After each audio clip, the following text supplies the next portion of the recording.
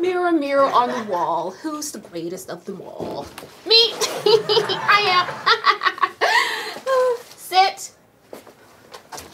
How can I help you, young man? Well, I was hoping that... Miss Laney? Hi, ma'am. Look, I don't know which one of your teachers sent you in here, but I have a meeting with a very concerned student right now, so you're just gonna have to wait outside.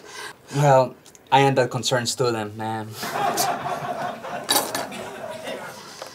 Oh, Barbara, I need to see you in here as soon as I'm done with Miss Laney. P to Q. Oh. Make it quick. Yes, ma'am.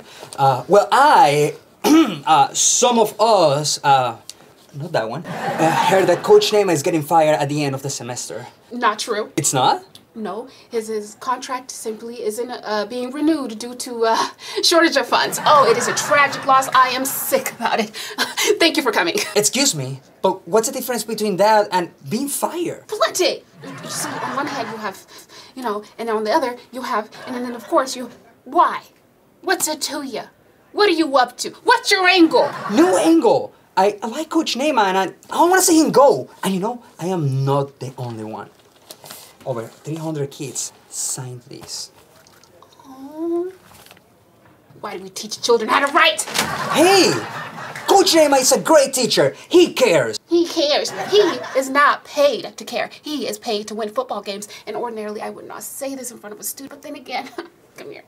You're not much of a student! Well, it sounds like you're saying that our opinion doesn't even count. That's not almost that's what I'm saying. That is what I'm saying.